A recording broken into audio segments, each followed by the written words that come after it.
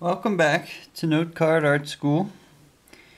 This is an art school, but unlike real art school where you have to buy expensive supplies and pay tuition, this one all you need is some note cards like index cards. Let's see. They come in a pack of where you can get 500 for like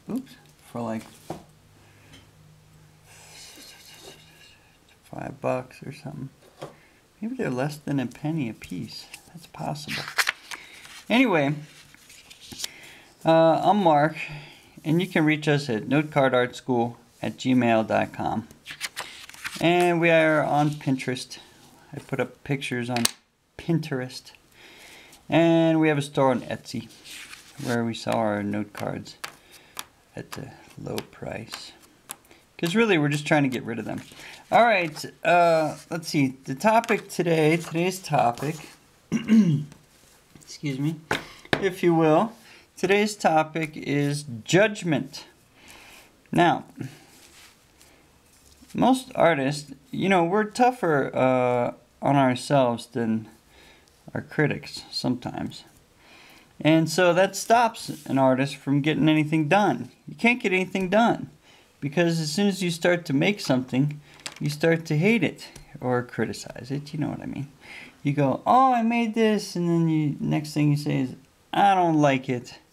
So, okay, you can't do that. That's not going to work. You have to make, and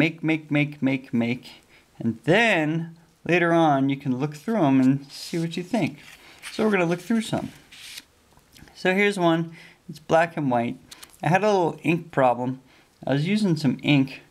I like this kind of ink right here. It's called Noodler's ink.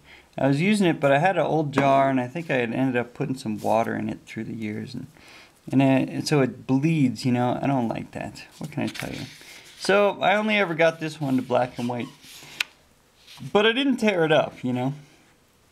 I kept it because later on, well, and I think it's in this pile. Later on, I looked at this and I made almost the same thing, but without, the problem. And I really liked it. And there's some other problem here too. Anyway, so don't throw your stuff away. Don't rip it up. It's tempting. Rip it to pieces. But don't rip it to pieces. Just save it in a pile of things that I made, and I want to look at them again some other day. Okay. Here's another one. So when I make art, when I make these note cards, let's say, I always draw a box because people like a nice, they like square corners, 90 degrees or what have you. And all art ends up like this. And then if you do this, if you draw the box in there and then work inside the box, two things. First of all, it's as if this thing has already been matted. So when I stick it in a frame, I'm not going to do it, but when I stick it in a frame, it's going to look done, like finished. And when I say frame, I mean you can get a 4x6 inch. This is 4 inch, this is 6 inch. You get a 4x6 inch picture frame at Target, Walmart, or wherever for about $5, maybe less. So anyway, I draw the square. I'm keeping track of my progress here. And I'm optimistic. Let's see. 1, 2, 3, 4, 5 digits. That means I could get up to 99,999. The next number I'll go to is 99,000. 100,000. So I could do up to 100,000 of these things. And that's why I leave these blank digits up the front. 0, 0. And that's so I can, I'm hopeful. I'm going to get there. I always sign the work. You want to sign your work unless you're super famous, and then you don't bother because everyone's like, oh yeah, I know what that is. And I put the year on there just to keep track a little bit. I used to put sometimes the date here, but I don't. Okay, so what do you think of this one? Well, it doesn't really matter. I like it okay. It's pretty good. The colors and everything. It's nice. All right, good. Let's see. Here's one. Now this looks unfinished. I try not to leave white. White is good for this space around here, but I try not to leave white in the picture itself. Unless, of course, you know, like I could have this one just black and white. But I try not to do that. So this one needs work, but it's okay. You can leave off. So the reason I probably didn't finish this one is I was working on it and I was thinking, I just don't love it. I like it okay, but... And then that's a lot of space to fill in with the indelible marker. So I didn't. I just stopped, but I could finish it later. Don't throw it away. You can finish it later. Here's one. Now this one's fun because it's got, here are my favorite shapes, okay, lately. I mean, the straight line, I love him. And I always like the trapezoid. And here's an obelisk. And I seldom put the triangle on top of the trapezoid, thereby making the obelisk, but sometimes I do.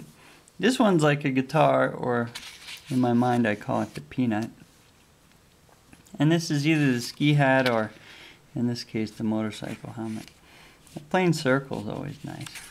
Alright, so number 471, you know, it's fine. This one I like a lot. And it's good sometimes to go through, like when I'm talking about piles, like here's what I've got going on. Here's a bunch. And I mean, these are all, they're all drawn. Some are colored, some are not. But I have a lot. So sometimes, sometimes it's good to go through and just decide, like, pick your top 10 as if you're having an art show. What would I hang up on the wall? Which ones would I like to do? Sounds pretty good. And this one, you know, looks like that black and white one. Where'd he go? And the point there is, it's okay to use your own work to sort of work off your own work to make more work. Well, these were one after the other. See, 472. And I must have had a couple with the 472 number. And then there's 473 right after. So like before, after, before, after. Well, thanks for coming. This is just about looking at your own work. Don't throw it away. Keep it. It might inspire you to make something good. Thanks for coming to Note Card Art School. See you again next time. Bye for now.